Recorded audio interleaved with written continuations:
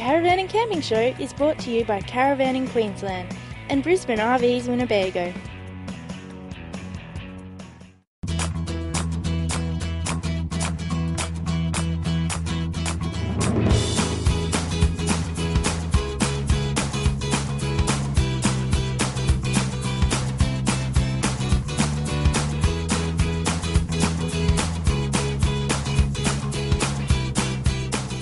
Hi, welcome to the Caravan and Camping Show.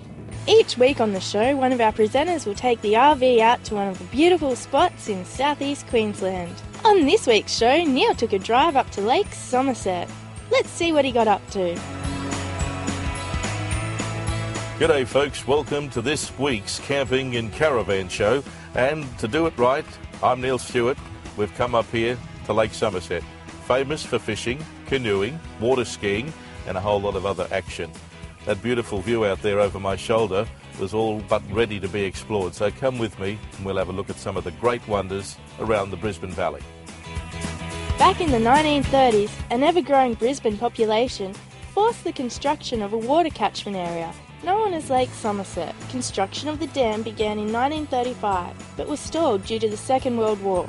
It was resumed in 1948 and finally finished in 1959. Lake Somerset was later complemented in 1984 with the construction of the Wivenhoe Dam, which Lake Somerset now feeds into. It flows down the Brisbane River to the Mount Crosby pumping station situated 132 kilometres away. Since its completion in 1959, Somerset has provided a great holiday destination for Queenslanders. If there's a nice breeze, you can pull out your sailing cap, or if the lake is like glass, you can go for a swim in the fresh water and just relax with a picnic, looking out at the amazing views. There's also the option to get a boating or fishing permit, so you can either put your powerboat on the water and go water skiing, or you can try your hand at freshwater fishing.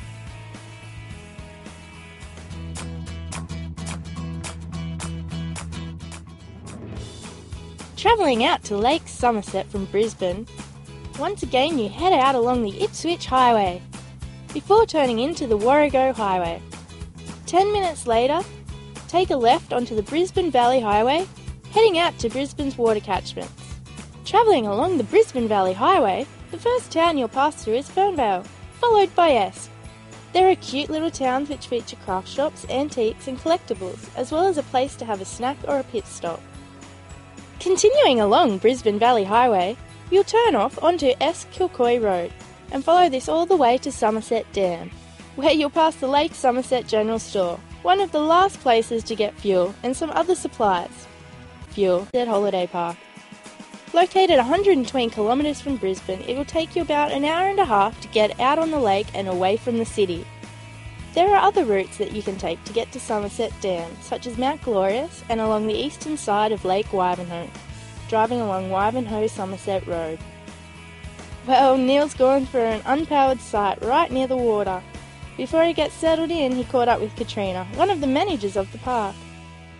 Well, here I am at Lake Somerset Holiday Park, where it really is a step back in time with nature. Absolutely beautiful. But to find out more, I've got the RV parked up there. I want to be here for a few days.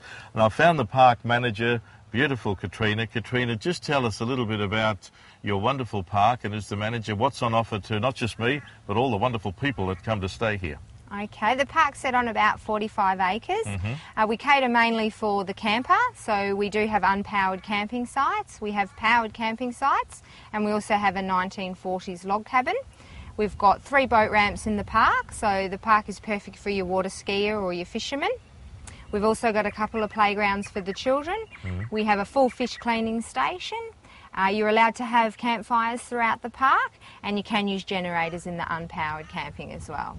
And certain times of the year, does the program change where you have other things on offer to the public or the boys and girls?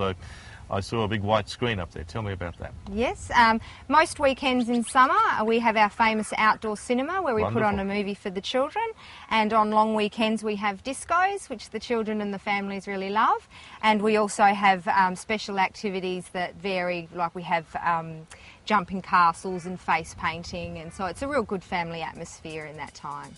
And as you can see, if you want to cook up a storm and tantalise the taste buds a little, no better way to do it than a free electric barbecue and very clean tables and chairs and beautiful surroundings to enjoy it.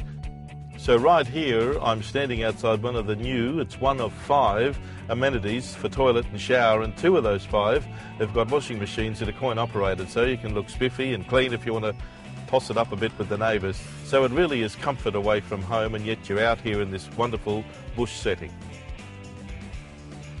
So to welcome all the wonderful travellers, whether they have camper trailer, mobile home or caravan, how many can you handle if people decide to come and have a weekend or a week here?